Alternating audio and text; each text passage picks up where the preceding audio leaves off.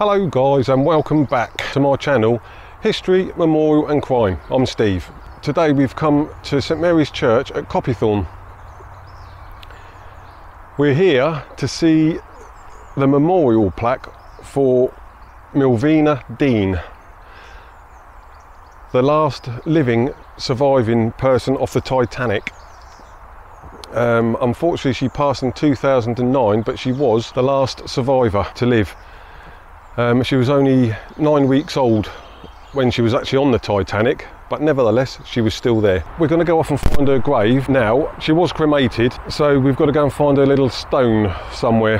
I'm not sure quite where it is yet, but I have an idea. And while I'm on my way there, here's a little bit about her.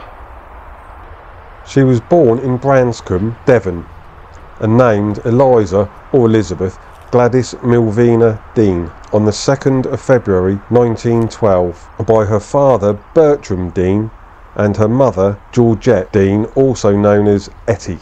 She had an older brother who was born in 1910, named Bertram also after his father. Millvina's father Bertram was born and bred in Branscombe in Devon. He moved to London as a young adult, where he married Millvina's mother Ettie. The couple owned and ran a public house in London for several years. The Deans decided to emigrate to the United States. They were planning to move to Kansas, where Bertram had relatives, and his cousin owned a tobacco shop that he was going to co-own. Bertram sold the public house and purchased 3 tickets for his family, costing £20 and 11 shillings, a little under £3,000 in today's money. Before leaving the United Kingdom, the Deans paid a visit to Branscombe to say goodbye to their family, and while there, Ettie Dean gave birth to Millvina. Now here's the thing, the Dean family were supposed to cross Atlantic on a different White Star ship, but a coal strike led to the cancellation of their original voyage. White Star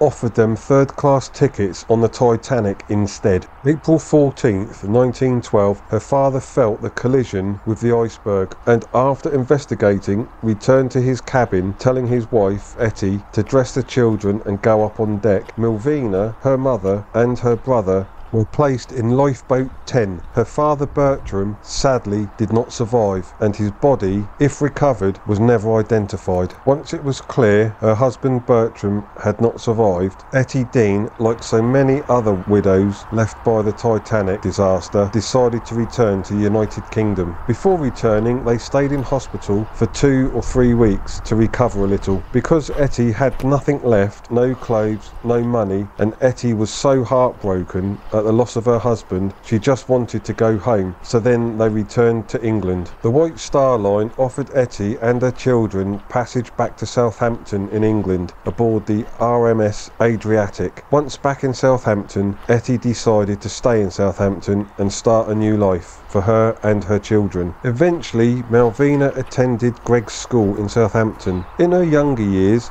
she didn't know she was on the Titanic, and only found out when she was 8 years old, when her mother got engaged again to another man. As an adult, Millvina worked for the British government during World War II drawing maps, and later served in the purchasing department of a Southampton engineering firm. She worked there as a secretary until her retirement in 1972. Millvina never married and never had children. Her father died on the Titanic. Her mother died on the 16th of September 1975, aged 96. Her brother died on 14th of April 1992, aged 81, and on the 80th anniversary of when the Titanic struck the iceberg. Millvina died of pneumonia on the 31st of May 2009, aged 97. She was cremated, and on the 24th of October 2009, her ashes were scattered from a launch at the dock in Southampton where the Titanic set sail. Since October 2007, Millvina had been the last Titanic survivor.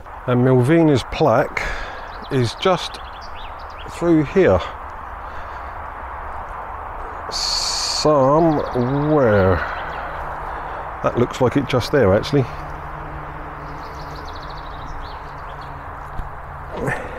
It reads, Millvina Dean, 2nd of February 1912 to the 31st of May 2009. And down here it says, hard to see, the youngest and last Titanic survivor.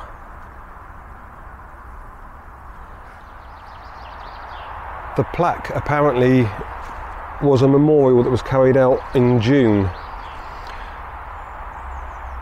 As I said before, her ashes were scattered at sea on a motor launch where the Titanic sailed from. So the plaque that's here is a memorial plaque where her family had a private ceremony for her, which took place around about June. I've heard rumours that there are some ashes in there, but I can't find anywhere that's documented that says there's ashes there. It only says her ashes were scattered at sea by the docks there where she left on the Titanic.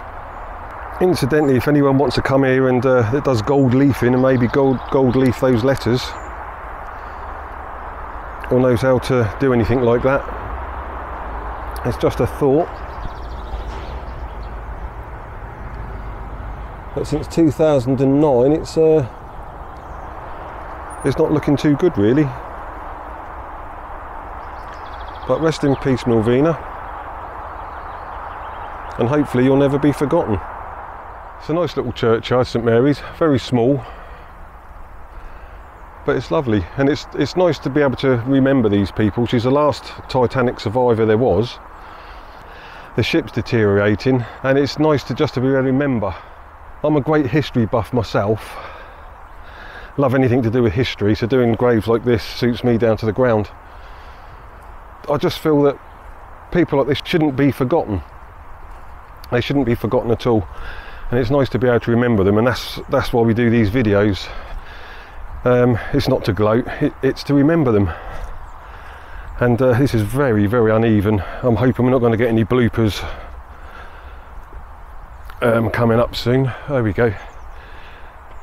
Yeah, I've tried the church already, and it's not accessible. You can't get in there, which is a shame. But they're all locked up these days because of people stealing everything. Yeah. So with that said, I bid you farewell.